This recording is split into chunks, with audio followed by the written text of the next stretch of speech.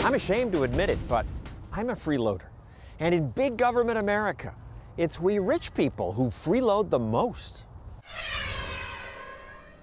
Years ago, I built this beach house. That's younger me there.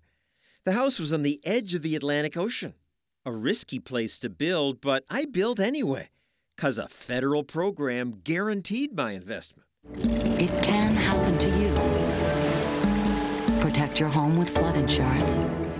Congress created government flood insurance to help foolish people who don't buy private flood insurance and lose their homes when the water rises.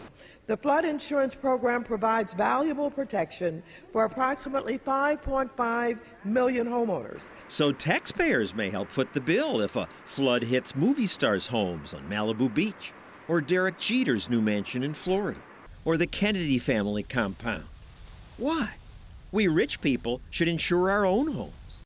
Eventually, a storm swept away my first floor, but I didn't lose a penny. Thanks. I never invited you there, but you paid for my new first floor. Then the whole house went. Government flood insurance covered my loss and many others. We rich people freeload off you taxpayers all the time because the overpromisers in there keep churning out special deals for politically favored groups. And they tend to be rich people because the rich can afford lobbyists. There are thousands of lobbyists within a few blocks of where I was standing. If you want some advantage, you pay them to persuade Congress to give you a special tax break like the one for electric cars.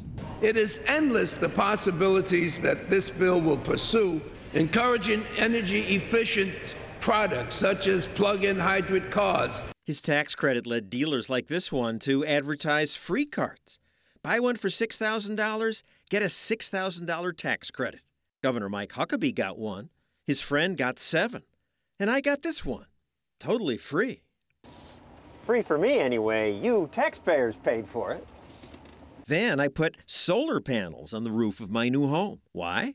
'Cause Congress gave me a big tax break. If you want to, for instance, invest in solar energy in your home, we have tax credits in there. So many of these programs that are supposed to have a broad benefit end up having a narrow benefit. To me. To us who are rich enough to put solar panels in the house or buy an electric car or have a beach house on the edge of an ocean. So it's another situation where the government creates a benefit and the people with more money, with better tax accountants, are better able to take advantage of it. We cannot turn back. Not with an economy to fix and farms to save. Farmers get lots of well-intended handouts from government. But who benefits? Mostly rich farmers. And people like Bon Jovi, who owns acres of land in New Jersey but pays only $100 in state property tax. Because he raises honeybees, he qualifies for a honeybee subsidy. Bruce Springsteen owns hundreds of acres of land but pays little tax on it because an organic farmer works his land. His poorer neighbors pay more. It's unfair that I have to pay for an acre and a half, $6,000, and then they're paying for hundreds of acres for $200.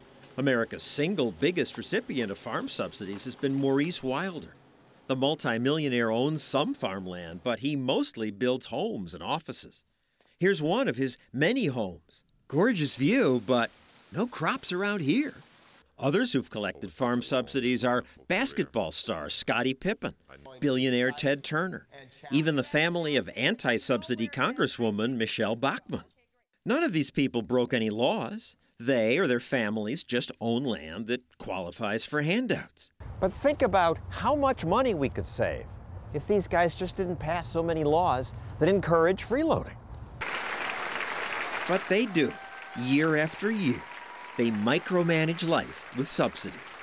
And the winners are not so much the needy, but people like Bon Jovi, Ted Turner, Maurice Wilder, and me.